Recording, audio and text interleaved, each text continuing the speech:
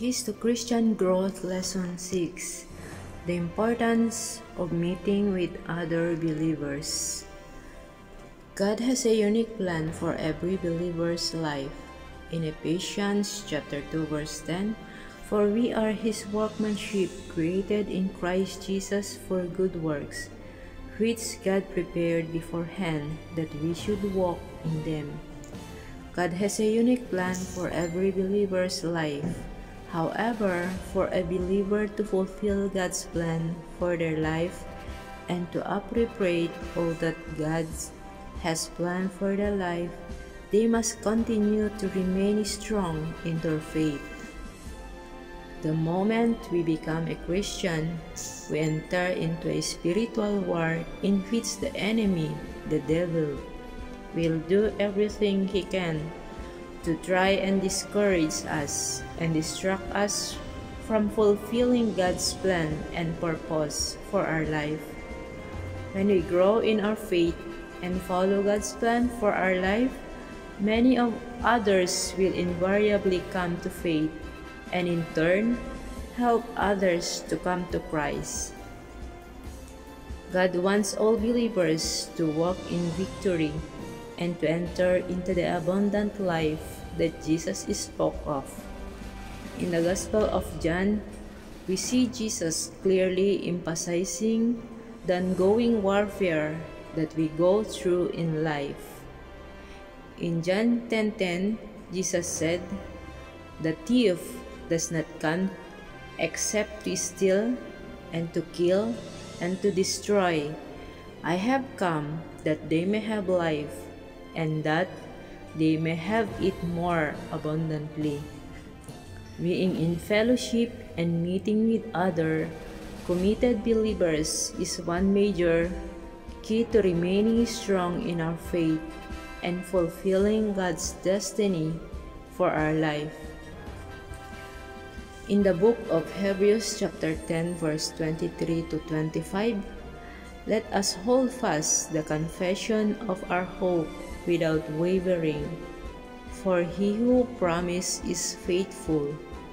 And let us consider one another in order to stir up love and good works, not forsaking the assembling of ourselves together, as is the manner of some, but exhorting one another, and so much the more as you see the day approaching."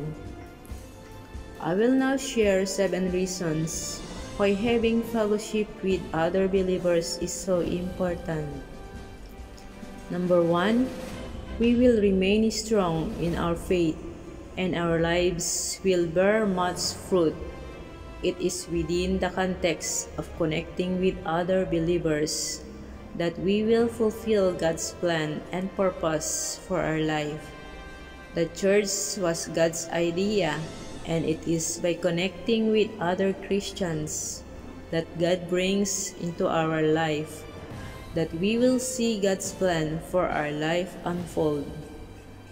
As an individual, we can achieve little, but as a team, we can achieve much. God has a church home fellowship for every believer in which they can develop and grow in their faith and bear much fruit. In Psalm chapter 92 verse 13 to 14, "Those who are planted in the house of the Lord shall flourish in the courts of our God. They shall still bear fruit in old age. They shall be fresh and flourishing." Number 2, we have accountability to others, which helps us to make right choices in life. Being connected and accountable to other mature Christians helps us to avoid making unnecessary mistakes in life. Having a teachable and humble spirit is a key to promotion in God's kingdom. Being accountable to others helps us to grow in humility and to be more willing to receive correction and advice from others. Having a teachable spirit helps us to be better equipped to make right choices in life. In the book of Proverbs chapter 11 verse 14, "Where there is no counsel, the people fall, but in the multitude of counselors there is safety." Number 3, we can receive encouragement and support from others during tough times. The Bible makes it clear that we must go through many tribulations to enter the kingdom of God in Acts chapter 14 verse 22, and in 2 Timothy chapter 3 verse 12, and that all who desire to live godly in Christ Jesus will suffer persecution. When we make a choice to live wholeheartedly for Christ, we will at times experience rejection, even sometimes from our own family members. For this reason, it is important that we have other Christians in our life who can encourage and support us in our walk with the Lord.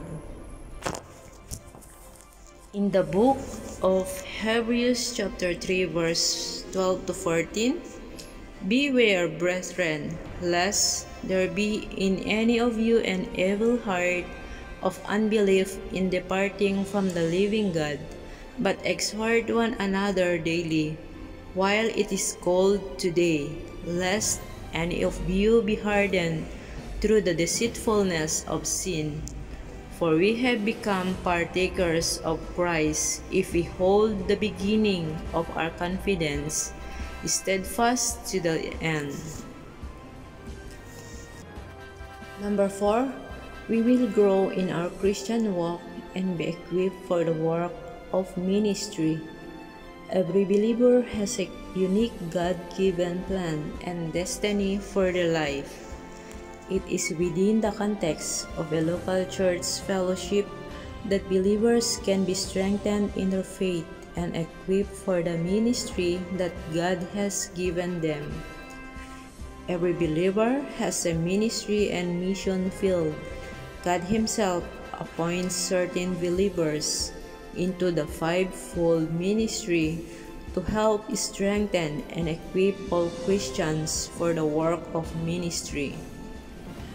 The Apostle Paul wrote in Ephesians chapter 4 verse 11 to 13, "And He, Jesus Himself, gave some to be apostles, some prophets, some evangelists, and some pastors and teachers for the equipping of the saints, for the work of ministry, for the edifying of the body of Christ, till we all come to the unity of the faith and of the knowledge of the Son of God."